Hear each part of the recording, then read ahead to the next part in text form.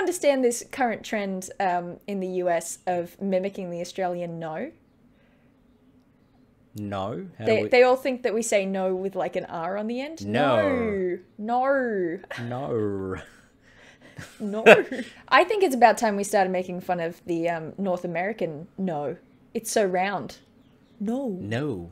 No. No, you cannot come in here. No, please go away. You cannot. Hello humans, my name is Dael Kingsmill, and today here with me is the wonderful Ben Byrne, who you might know from the Eldritch Lorecast that we do together once a week. Once every week. Ben Byrne has been making some wonderful DM sort of advisory creative inspiration videos over on the Ghostfire Gaming YouTube channel. Why should we squander this opportunity? Let's get together, two Aussie DMs, and make the ultimate Australian D&D setting. I know that we've got some critters to share. We've got some items, some item goodies, and I certainly have some locations that I would like to share with you today. Okay, well, I'm going to add to that. I've got at least one, possibly two player races as well. Unique Australian player races. And a spell. There was one reference, and this is the super obscure reference. Spell? Well, originally I was going to make it a creature, then I thought I'd make it a magic item, and then I ended up making it a spell, and it's kind of all of those things at once, but mechanically it's a spell. The spell pipeline. Yeah, exactly. I would like to share with you possibly my simplest and most elegant creature, the Aeroplane Jelly. Real easy to explain. It's just an ochre jelly, but it can fly. Great.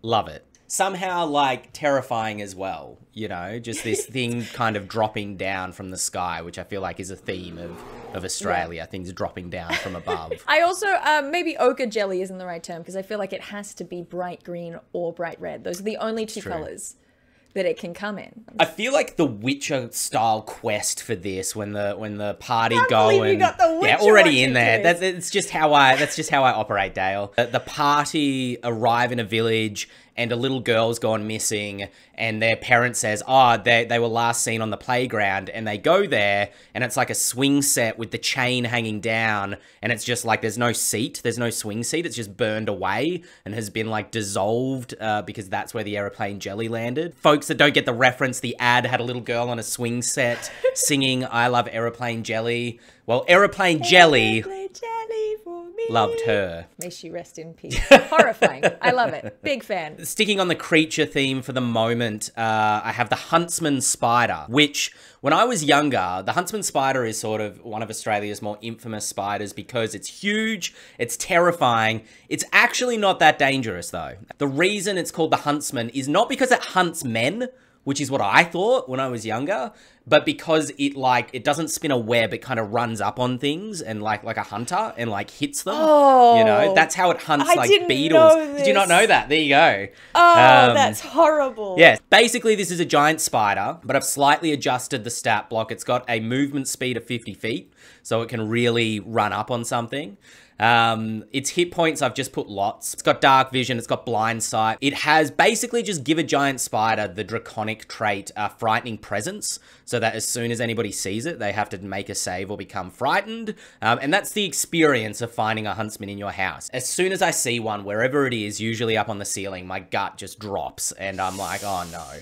Now I've got to deal with this monster in my house. For a little bit of added fun, with the experience of huntsmans, there is an extra trait called mutation, because no two huntsmans are the same in my experience. Mutation will basically add either a hardened shell, which will give it a higher armor class, because I swear I once saw a huntsman that looked more like a crab. You're right, I've seen them. They're real. Right, thank you. I didn't imagine it when I was 10 years old. That thing was scary. Another version, potent venom, which will cause like incapacitation. And then of course, the way that huntsmans hunt, because they're hunters, it's in the name, is camo. So give them advantage on stealth checks if they're in sort of maybe like a foresty or keeping with the Australian theme, a bush-like region. Oh, that's what we should have done, was a circle of the outback or circle of the bush or something like that. Circle of the bush. Yeah, for the druid. I'm going to leap to items for a minute. First of all, boomerangs. You gotta have boomerangs. Technically, I think the boomerang did exist within the sort of basic rules, but it kind of disappeared after that. Yeah, I can't And my remember. boomerang's better. So, you know, light, ranged, thrown, 1d4, you know, short range, 60 feet, long range, 100 feet. Sure. Immediately after the attack, the weapon flies back to your head. That's it. That's all it is. But also I have here the magic pudding. Yes! Which, of course... That's my spell. I'm sorry. All right, we both have a version of this. Oh, no, wait. Oh, this is... Okay. We both have now- a magic now pudding variant. All right. Yours is going to be better because mine is literally just magic pudding, sentient pudding. Its name is Albert. It never runs out no matter how much you eat it, Okay. but it will constantly attempt to run away.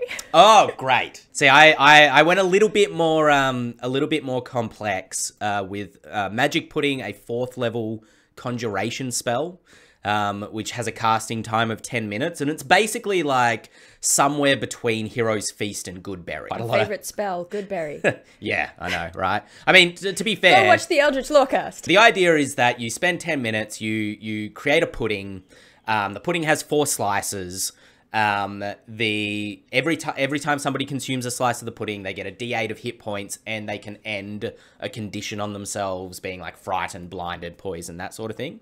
You can regenerate the pudding by using spell slots up to the number of slices of pudding you want to regenerate, but you need to have at least 1 slice left, and there can only be 4 slices max. So like if you eat 3 slices, you can use a 2nd level spell slot to get 2 slices back. And it basically never runs out if you don't eat that final slice. It'll keep coming back.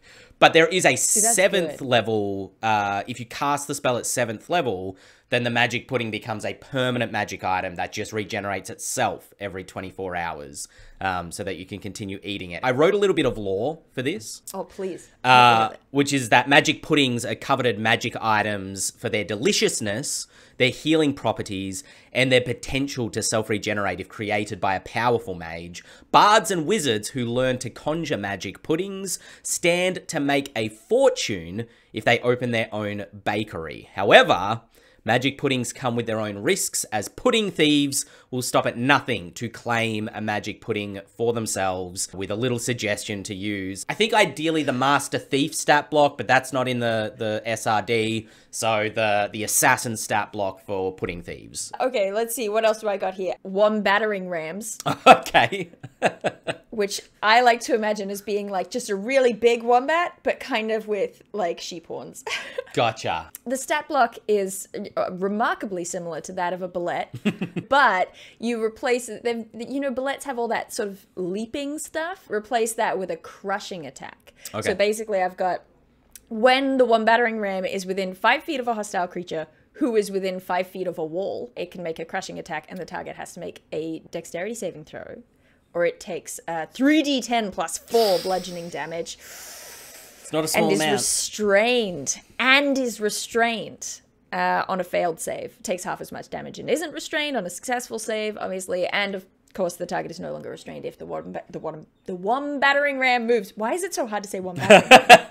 I think this was just inspired by one too many stories from my hometown about, oh no, the dog's gotten into a wombat hole. We have to get it out. That's the defense mechanism. They will run into their burrow, and anything that's chasing them to eat them, they'll deliberately like drop their butt down so that they can kind of get in above the butt, and then they'll crush them against the ceiling of the burrow. I didn't know they were that dangerous. A wombat's like, are they the hippopotamus of Australia? Like this unassuming, undangerous looking animal. You're like, oh, that's look actually at it. It's super so deadly. Cute. And like, and then it comes in and it kills your dog. Nothing's cute and cuddly. Everything will kill you. I have a couple of other creatures. Where my mind kept going was to like familiars. Initially, I was thinking of like a monstrous kookaburra, kind of like a giant owl. But then I was like, no, what if you had a kookaburra, which for people that don't know is kind of it's a bird. It's a kingfisher bird. Yes. That laughs like a person. Exactly. It's bizarre. And so I thought if you have a kookaburra as a familiar, once per day you can cast Tasha's Hideous Laughter. A sugar glider, which is kind of like a possum that can glide. Basically like the wingsuit that Batman wears. If you've seen anybody in a paraglider suit, they're based basically on sugar gliders, or they look very similar. Sugar glider gives you featherfall if you have it as a familiar. I just really love familiars that give you a little something something. Yes. Just a little sprinkling of like, hey, that's your familiar, so you get this. I really like that kind of individuality. I just remembered the Magpie familiar. I hate magpies. Magpies will come after you. They swoop when they're in season during spring. Maybe a magpie familiar that allows you to once per day cast Cause Fear, because like as soon as they swoop you, it's just the worst thing in the world. It's true. Like, you know what we should have is some kind of a magic item that is the equivalent of an ice cream container with eyes drawn on the back of it. All right, this is possibly my worst punning. So, Mighty Veg, in place of Vegemite. Mighty Veg, once per day, a character can eat some Mighty Veg and make a DC 15 Constitution saving throw. On a success, their strength score increases by 1. okay. Huge. On a failure, they return to their original strength score and they're poisoned. Okay. And of course, every day that the character does not eat Mighty Veg, their strength score decreases by 1 until it's returned to normal. But the idea is that our mummy says we're growing stronger every single week. Yeah. Because we love our Vegemite. We all enjoy our Vegemite. It was a rise in every cheek. They'll make anything out of Vegemite. There's a Vegemite ice cream. Oh, terrible. All right, I'm going to go play a race. The Kangan. Incredibly originally named. They kind of look humanoid. See, this is where I'm not sure what they look like. I need like an artist's interpretation. Somewhere between like a human and like just a kangaroo, like where in the middle exactly they fit. You can of course Tasha's this if you prefer with the floating ability scores, but I gave it +2 to strength, +1 to dex. They can get up to about 7 feet tall if they stand on their tail, which kangaroos can do. Walking speed 40 feet, so they're pretty fast. Proficiency with athletics, keen senses, so they have perception as a skill, and they also have advantage on perception checks that rely on hearing. Here's where we get into the more kangaroo stuff. So I gave them kangaroo hop, and I maybe thought too much mechanically about how this was going to work for the tone of this video. 5E's like weirdly specific about like long jump and high jump and the differences between. Your powerful legs give you the ability to hop large distances. You double the distance for your long jump. So whether you're standing or you get that 10-foot run up, you double the distance. When calculating your high jump distance, you use a distance equal to 3 times your strength modifier instead of 3 plus your strength modifier. Kangaroos have a reputation as being boxers, as being melee combatants. So I gave the kangaroo the ability, I call it a powerful boxer, because basically what they do is when they're in a fight, they can jump back onto their tail entirely, so it supports them. Yes. And then they use it to spring forward with their feet. So you can use the tail to support you during combat and act as a powerful spring to thrust you towards your foes. When making a melee weapon attack, you can choose to deal an additional 1d8 of the weapon's damage. You can use this ability a number of times equal to your strength modifier and regain the ability to do so when you finish a long rest. Kangan make great paladins, fighters, barbarians, monks. I live in fear of a Kangan monk, yeah. Yeah, right? Actually, that's peak. Yeah, that's peak Kangan. This is, okay, welcome to Cooper's Pity. From the surface, the tiny dot that's marked on the map, it says it's Cooper's Pity, but you know, you look out and it basically is nothing more than a stretch of like flat, pale desert. Cool. There is a sign. The Y has fallen off, or more likely probably been stolen to change the place's name to Cooper's Pit. And I like to think that the entrance kind of, it basically looks like a Sarlacc pit from Star Wars, but without the teeth. You just have to climb down into this big hole. And then once you're in there, you enter the sort of mine and town proper with its, you know, tight maze-like corridors, wide lamplit pavilions, and ever-descending staircases, all roughly hewn from ivory stone, with lightning strikes of opal streaking in branches of high-vis blues and purples. People familiar with my channel know that I like to flesh out locations using a certain acronym. SPERM. I have heard this. Social, political, economic, religious, and military. I like to emphasize some over others. For Cooper's Pity, I've emphasized social and religious, I think, because I think that they've got some interesting stuff. So political, I think it'd be fun if there's like union elections going on when the players get there for the miners. I've got sort of, economic is pretty simple because clearly they are, concerned with jewelry smithing and gem mining. I do have a little note here for an interesting item and NPC that is maybe a deep cut, but it's an opal necklace that contains a genie and his adolescent son. Genie, genie from down under. Seminal classic. Let me tell you this much. I used to have nightmares about Genie from Down Under. Really? I was more terrified of Around the Twist. I feel like the lighthouse That's from Around legit, the that's Twist. fair. The clown episode in particular. Was it no, it was a scarecrow. They dressed the scarecrow in the clown clothes. Go back and look at it. It's on YouTube and it is horrific. No, I don't want to.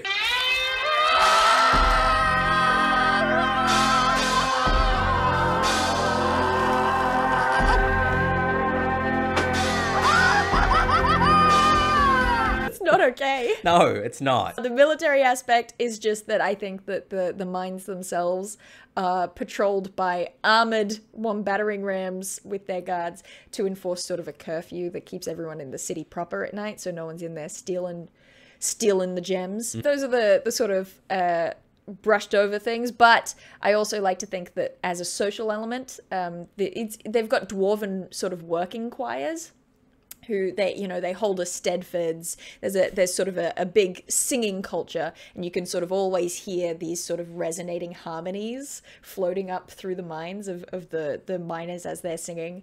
And I like to think that there would be sort of a call and response sung for the lost to help find people, a little bit in the vein of, let me get away from the microphone.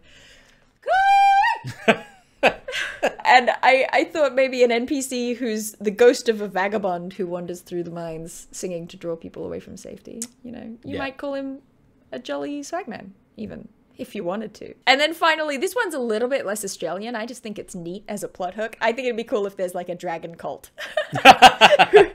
And they're in the mines because they're digging to find an ancient sleeping gemstone dragon, an opal dragon. Gotcha. Deep in the, this is a phrase I stole, the down under dark. And I think a cool NPC attached to that would be like the leader of the cult could be just a warlock and the opal dragon is their patron. I think that adds, a nice little plot hook of sort of mystery and intrigue to the mining town of Cooper's Pity. I love the idea that you roam through the Underdark and you've entered the Down Underdark when everybody starts with the Australian accents. It's just you slowly, as you're moving through, eventually like, we've gone too far, and then you come up into Cooper's Pity. And realize you've arrived in this new campaign setting. It's our version of the Barovian Mists. I feel we need a Kangan NPC called Skippy. Who maybe he's like a quest. He's like a retired adventurer, and now he gives quests. I did have one other player race. This one's not quite complete, but there was just a thought that was making me laugh and laugh and laugh. So this is the Koala Kin. Intelligence score increases, dexterity, have a reputation of being wise. They live to be around 80, have a climbing speed, which is equal to their walking speed. But this was the thing that was just making me laugh, because I would have thought this was a monster, but then I thought this would be so fun as a player race. This ability is called Drop Bear, and what it does, the flavor text for it is that rumors whisper of the savagery of your kindred when catching folk unaware. It is mostly an unearned reputation. Mostly. If you have advantage on an attack roll against a creature that has not acted in combat yet, if the attack hits, it is a critical hit.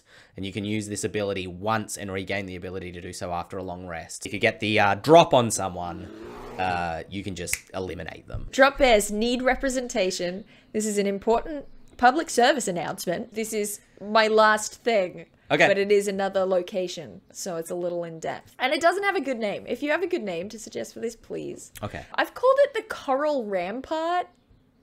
And I don't know how I feel about it. It's a constantly shifting, sort of loose collection of settlements that have been erected on the sand banks that build up against the reef. So, you know, when that sand collects, as the current pushes and pulls, people, they create homes out of colorful canvas, just really simple sort of tenting that can be packed up and packed down and sort of moved at a moment's notice. And they sort of just set up on the sort of the strips of pseudo land that come and go from different parts in the reef. So they're always moving. There's just so many shipwrecks littered up and down the reef, whether it's from attempted naval incursions that the reef has helped defend against, convicts trying to escape their coastal prisons in stolen vessels, or pirates herding merchant ships into dangerous waters. I don't know what to call this. This is another name. I had trouble naming things here. Okay. I'm calling it, I said it's home to the Great Whale,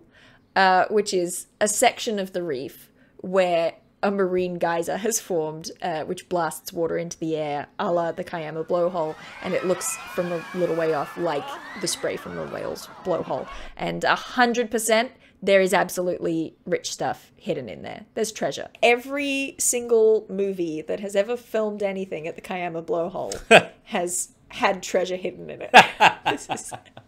Just keeps happening. The locals would be like, yeah, I'm just going down to the whale to look for some treasure. There be treasure. There be treasure. Social elements. It's a tourist hotspot, so you know there's kind of a general party atmosphere in the area. Economically, it's a tourist hotspot. The more interesting aspects that I focused on for this one were the military or military-esque element, were that there are two branches of enforcement on the reeflands. There's Surf Patrol, who of course wear red and yellow, split down the middle. Yeah. And they're dedicated to rescuing anyone who finds themselves in trouble out in the water. And there are also the Marine Rangers, who seek out anyone who's stealing or poaching from the reef. Yeah, and I like to think that that these two branches of enforcement there's like a training course that's kind of like a big rope obstacle course. Yeah, like high up off the ground. That you have to go through.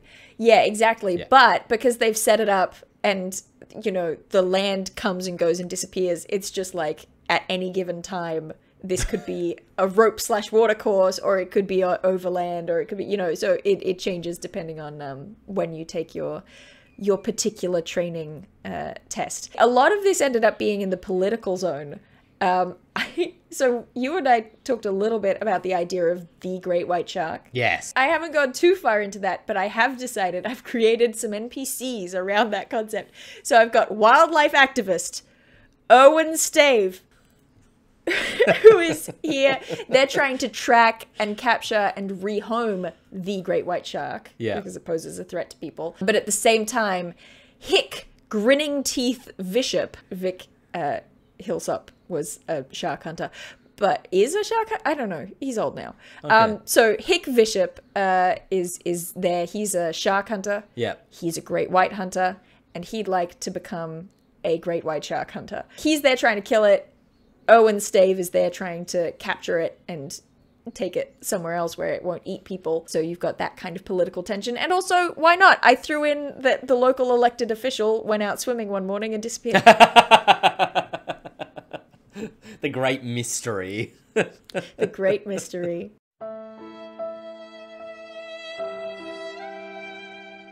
I feel like there should be a quest around that.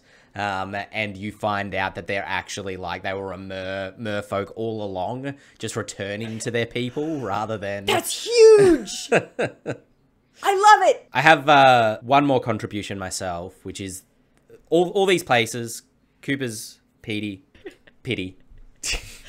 Not related to everything super similar. Not related now I'm to just any gonna place. say the real name. The Great Barrier Reef is they need a language to share between them. So I've got two languages: Strine or Strine. Strine, which is Strine, which I think is meant to be like Strayan. Strine, yeah. Yeah, Strayan. Straya, mate. And That it's makes it basically the common but difficult to understand for those that don't speak, read, or write it. Filled with inflections and cultural references that only make sense to those that speak it fluently. But then as a sort of offshoot language, as a sort of thieves' cant, I have Ocker. Ocker is an evolved form of Strine that can only be spoken and not read or written. There's no written version of Ocker. Creatures that speak Ocker also understand both Ocker and Strine, although only creatures that speak Strine can innately understand Ocker, so you can't understand Ocker if you only speak Common. Creatures that only speak Ocker, or mostly speak Ocker, prefer not to use other languages, and so charisma checks have disadvantage against a creature that prefers Ocker unless you are speaking to them in Ocker and or Strine. Look at what we've accomplished here. I'm just saying, is this not the ultimate Aussie setting? The number one Aussie setting in the world, you might say. We've got places, we've got items, we've got creatures, we've got languages, we've got player races. We've got you covered is what we've got. Thank you so much for joining me, and particularly for bringing your much stronger Australian accent to this video. I don't think I ever could do this video without an Australian who has slightly more of that Strine More edge. of the Australian inflection. Yeah, mate. I thought, oh, do I get like an Akubra hat or something? Do I really dress up for this video? I don't have any of that. Like, that's not me. The closest I got was my grandfather's paintings. I'll Photoshop one on. It'll be Oh, fun. there you go. Perfect. Thank you for being here. To the people watching this video, I hope that you take these gems that we've given you, these rough-hewn opals from the very heart of this nation. You take them and you make them into glorious, shining adventures for your players. You can find Ben and I on the Eldritch Lorecast every week. It's great. It's a lot of fun. We're there with Sean Moen and James Hake, and we always end up embroiled in all sorts of design philosophies, and I think that it's genuinely one of the highlights of my week. And of course, Ben is making videos over on the Ghostfire Gaming channel. We do a series called Make Monsters Formidable, and the reason I use the word formidable is because the concept is meant to be both scary and mechanically dangerous. So scary and dangerous together. Formidable. Make your players fear your big bads rather than letting them just kind of be run-of-the-mill style monsters. Your phrase vague and evocative, when I first heard that in one of your videos, I was like, yeah, yes, okay. That's how magic should work. Check out those videos over on the Ghostfire Gaming channel. And apart from that, I do believe that's it. I'm done. Email this to your grandma who loves D&D and Australia. And I'll see you some other time. Farewell. This is where I'd ordinarily walk off, but this is where I'm. Yeah, that's it. What's the Australian farewell? Because the Australian greeting is g'day. That's true. What's the Australian farewell? Have a good one.